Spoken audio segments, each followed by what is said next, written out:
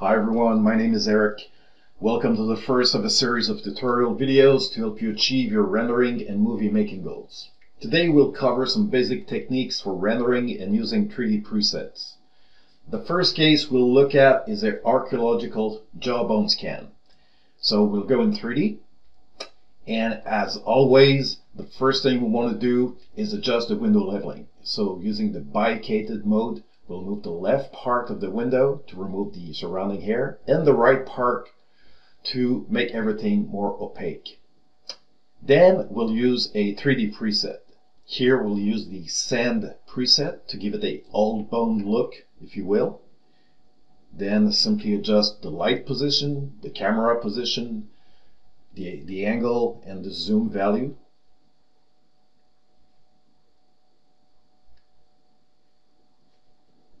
And then we'll simply adjust the strength of the focus effect to make the back part of the scan more blurry and to bring the attention of the viewer at the front of the scan.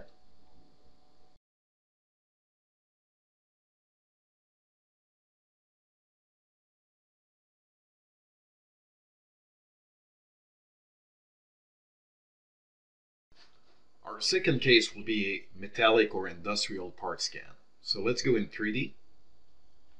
And just like before, we want to adjust the window leveling.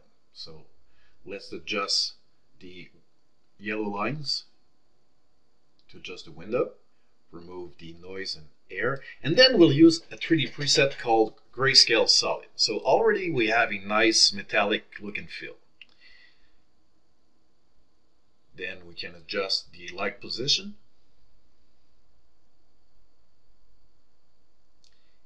And we can also enable the focus effect. We'll use the autofocus option and adjust the strength. With the autofocus option, the application will detect the depth of what is near the center of the screen and automatically adjust the focal distance in real time.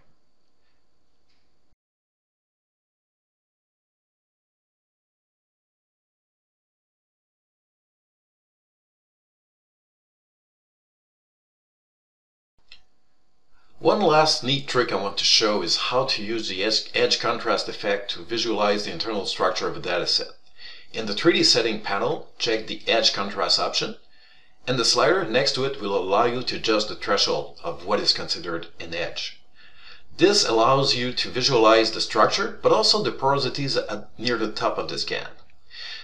Adjusting the light sliders, we can then darken or brighten the edges.